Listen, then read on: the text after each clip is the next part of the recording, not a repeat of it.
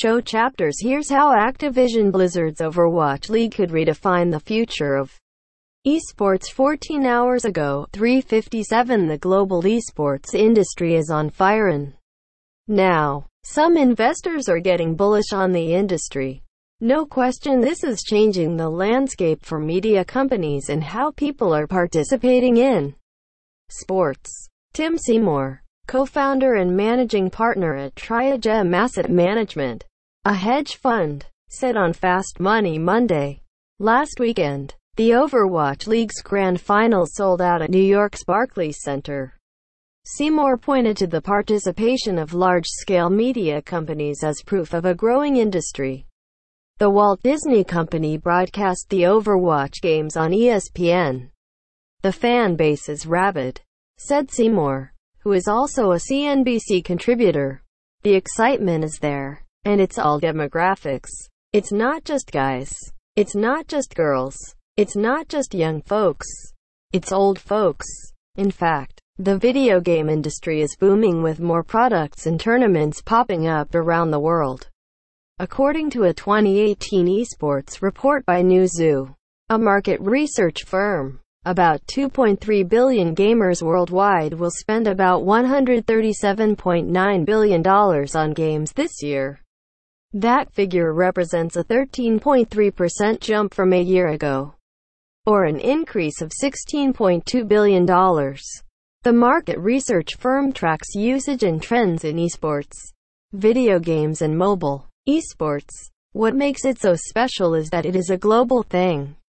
You can compete anywhere. Alex Mendez, an esports commentator and league host for Overwatch, told CNBC, pointing out that there are games and leagues around the globe.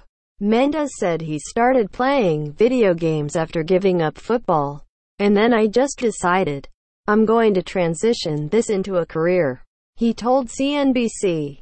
But that's when everything was so small. Now we're selling out Barclays Center. That is just mind-blowing. Frederick J. Brown, AFP, Getty Images. Fans play Super Mario Odyssey with Nintendo Switch gaming console at the Los Angeles Convention Center during E3 2017.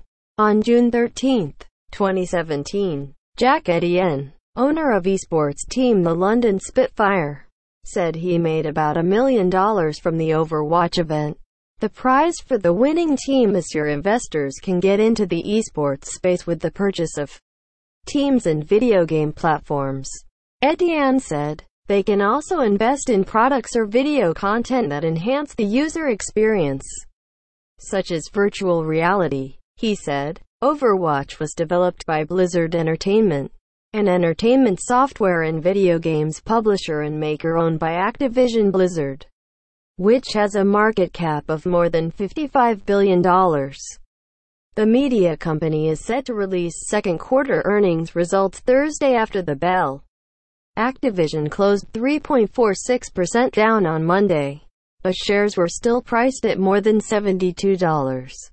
Compared with nearly $62 a year ago or about $17 5 years ago. Privately held Epic Games, developer of last year's Fortnite Battle Royale game, announced recently that it had made more than $1 billion from in-game revenue.